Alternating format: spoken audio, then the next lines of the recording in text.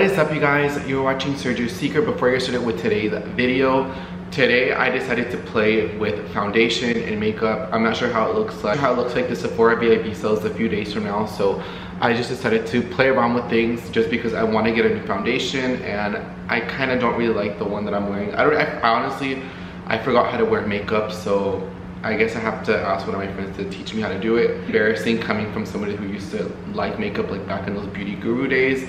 But without further ado, let's go ahead and get started with today's video. This video, guys, what we're going to be talking and discussing about, and it's going to be an open discussion video. So if you have any questions, comments, concerns, your thoughts, I would love to hear it down below. Let's keep the conversation going.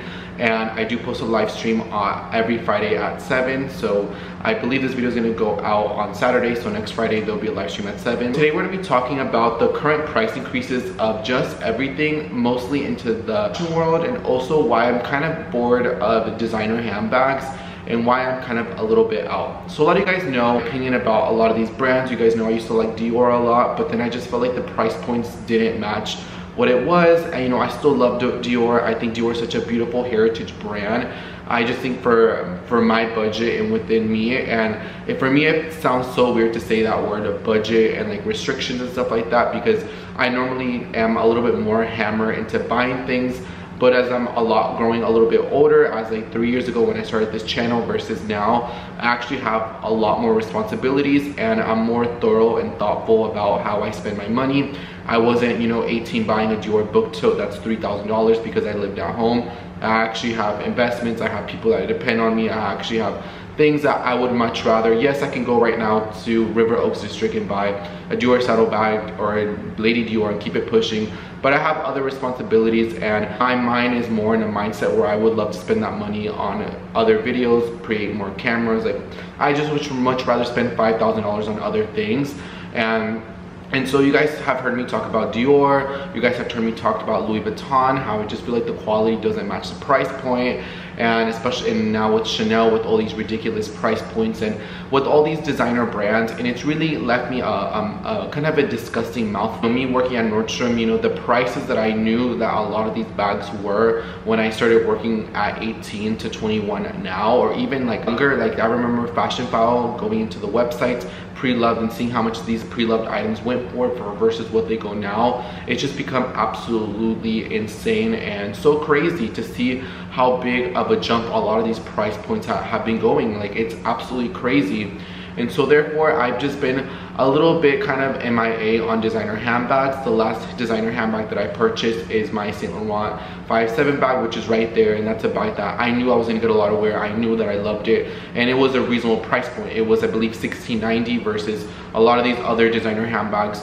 Honestly, to get a really nice designer handbag, you're spending, that's like maybe not a small size like that, let's say like a bigger size that's leather, you're spending over $2,500 and up. A Prada leather bag, a Prada Galleria bag is over $3,500. A Lady Dior is over $4,500. Louis Vuitton, just not even a basic, let's say like a mid, like a decent one, you're spending over $2,500. You're spending so much money on a handbag, and a lot of these trends kind of come and go. We saw, you know, Prada bag that's been kind of that everybody's been sponsoring. We saw the Dior Vibe bag, which I actually hate. You guys saw me put that on my anti-haul in the beginning of the year, or at the end, towards the end of December. And so just like how these bags are being pushed to us, and within the price points and the quality not matching, I think that's all been a combination that's been, and then kind of me just kind of growing up and maturing, and you know, everything kind of raising around me other than the fashion world, it kind of put me in a position where I just am a little bit more thorough and thoughtful about a lot of my purchases. And that's why you've been seeing me talk about on this channel a lot more of contemporary handbags. You guys know I've always loved contemporary handbags. You guys know even since the beginning of my channel, I've preferred contemporary handbags. I love designer items, do not get me wrong. I love carrying my Bottega pouch. I love carrying, you know, Saint Laurent. I love carrying Chanel. I love carrying Givenchy. Not as much and not as proudful as I once did. Now I'm a lot more happier, and I'm a lot more content with carrying a lot more of my contemporary brand bags. You guys have been seeing me introduce a lot more contemporary brand bags and talk about more of my favorite contemporary brands like Jacobs, Tory Burch, Michael Kors, Hammett, Polin, Pinko, Longchamp, you've been seeing me talk a lot more, and I told you guys in the beginning of the year that I'm going to be switching. I will still talk about designer handbags, like I want to do a dedicated video for Loewe. I think designer brands that are underrated that make beautiful bags like Salvatore Ferragamo, Bulgari. I do want to make those videos, and I will still always talk about designer handbags on my handbag channel. I'm an accessory fashion channel, so I will always talk about all the handbags that are out in the market. I think for me, as the purchasing power, I feel a lot more happier, and I feel like a lot more, under $1,000, under $2,000 on a handbag. I feel like that's something that I, right now I can go to the Houston Galleria, walk around Neiman, Saks, Nordstrom, and if I see a bag that's under, maybe let's put under $2,500 or under $2,000. If I really love it, if I already kind of had my eye on it, there's an Alaya tote handbag that I really love right here. It's $2,250. I already have some Alaya white sneakers. I feel like nobody has Alaya handbags. I've yet to see somebody carry one. I think the leather is beautiful. You have to know what it is. It's a little bit more coated luxury, and so for me, it's something that I love. Maybe a Goyard bag, just because you don't see a lot of Goyard, just because their distribution of their items are a little bit more limited, or Bulgari bags, their distribution of their items, and their items are actually very, very high quality items. So you're gonna see me change my direction into the designer handbag space. I feel like the contemporary is going to be what it is now. I'm going to be buying from Coach, a lot of my favorite contemporary brands, but you're definitely going to be seeing me add a lot more contemporary brands this year than designer, than what you've been seeing in previous years, just because I just kind of get more thrill and more enjoyment out of my contemporary handbags recently. I just really do. I get so excited to wear my Pinko bags. I get so excited, well, not bags. I get so excited to wear my Tory Burch bags, to wear, my Marc Jacobs bag. It just brings me so much joy just to even see like my bags. It brings me so much joy just to see me wear them and use them. But also my other point is, even contemporary handbags, even contemporary things in general has gotten up. Tory Burch recently had a whole price increase within the entire range of this brand. It used to be $698, now this is $748. So now, if you're talking a decade ago, when I started getting into the beauty guru fashion space, a decade ago, a Louis Vuitton Neverfull was like $980, I believe $890, something crazy, something very similar to this, not far off from a price of a Tory Burch bag. So for me, also contemporary price points have been going up. A Tory Burch Miller sandal, the iconic Miller sandal, now $238 from $198. These contemporary brands have also been going up, but I can see why. The rise of just everything, just the brands that even offer free shipping on their items, to ship their items to wholesale, everything has been kind of going up. And so for me, I've just been a lot more thorough about a lot of my purchases. And I'm also a little bit bored of just the typical brands that you've been seeing a lot in the designer space.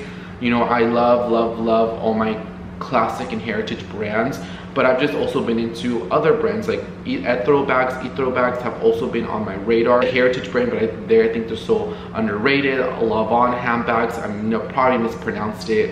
Bulgari, even though it's a jewelry brand, those heritage brands, I've just been loving different items. And you guys know I'm a very classic and core person. You guys know that in the way I dress, but I like things that also have a little bit of a fun twist to them, something that's a little bit different, maybe something that's a little bit characteristic, like my Loewe basket bag, how has this leather trim throughout it versus the classic ones don't.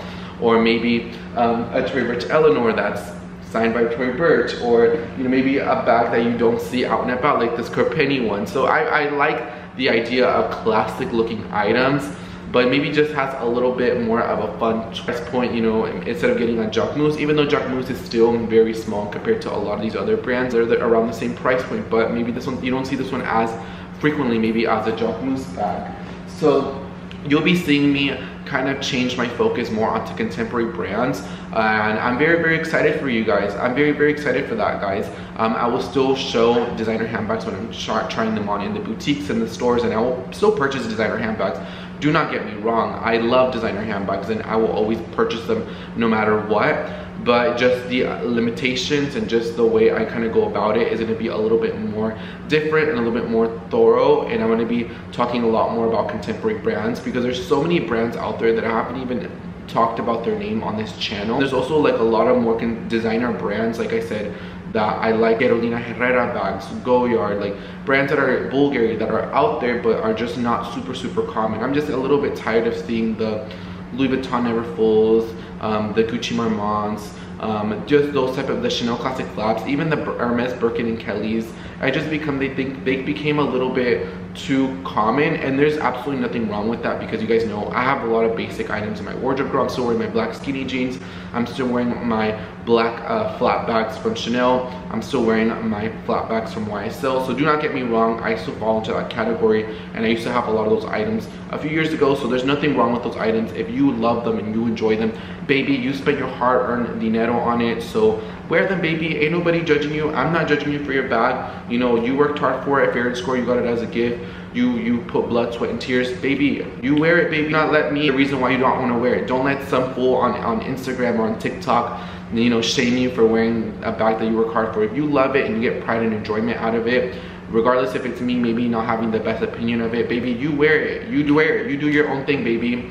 But I just feel like I'm gonna go into a different direction, and I feel like that is what pivots me, and that's what makes me more different than the luxury channel, the next handbag channel. I feel like for me, I kind of talk about a little bit more of different things than the typical Chanel, Hermes, Louis Vuitton, you know, those type of brands. I take a different viewpoint of the items, and I see the handbags more as a work of art than just going on a $10,000 shopping spree, buying whatever without having kind of a thought process, or you know, what is Bulgari, what does Bulgari stand for, like, you know, kind of going more into depth into these type of handbags. That's going to be my direction a little bit forward. And so expect less designer purchases in handbags, but more low-key brands, or like brands that are not talked about that have amazing quality.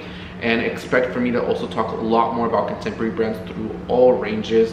I want to talk about Kate Spades, I want to talk about the whole Coaches, I want to talk about, you know, handbags like Charles and Keith, revisit, pull in. You're going to be seeing me explode into contemporary bags, and I think my viewers really love that. I love my contemporary bags just as much as my designer, and I feel a lot more comfortable. And I think in this economics that we are at, I think a lot of us feel more comfortable buying, you know, a $500 handbag than buying a $3,500 handbag that people are going to not in style a year from now. So you guys know what I mean. You guys usually get my vibe. So, and also I want to give my thoughts and my opinions on these price increases. These price increases have just been a little bit more crazy, a little bit more out there. You guys know I live by myself. You know, living is not cheap. I will say I do live in Houston. Houston is not as expensive as Dallas, is not as expensive as Boston, as, you know, Chicago or Miami. Even though I do live in the city, like literally I can literally walk to the Hermes store. That's how close I live to everything. I don't have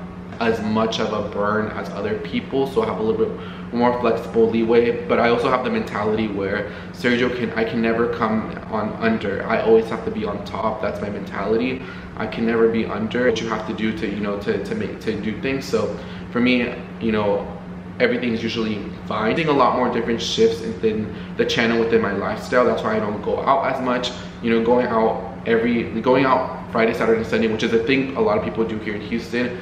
You know, that's like $300 a night, that's $600 a weekend, that's 6, 12, 18, that's $2,400. That's a whole handbag, and I'm not putting, or that's like a whole trip. What I spend in a weekend is basically what I could spend in 2 weekends just eating out and partying. Is usually what I can put into investing, or what I can put into a trip, or what I can put it into something maybe that matters a little bit more, maybe paying for those extra yoga classes, maybe getting that extra haircut. So I've just been a lot more thorough about a lot of the things, and I see this kind of economy change also as a good thing. I kind of, like I said, I grew up a little bit more frivolous into spending. So am, girl, like if I go into a store, girl, and I walk in and I'm like feeling the fantasy, I have my pull-in bag, you know, I'm maybe with my friends, and I go into the store, girl, I maybe, you know what, I want this, let's check it out. I feel like everybody kind of does that, not all the time, but sometimes.